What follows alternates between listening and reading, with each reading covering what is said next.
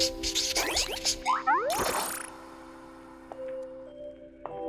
hi, I'm Letizia Volta. I'm the General Secretary of the organizing committee here in Madonna di Campiglio.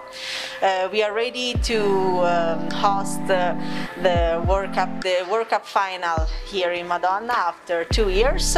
We are really excited about that after 2 years, and this is the third edition in a row that we host. And we are really excited after a very difficult period to host this really important event.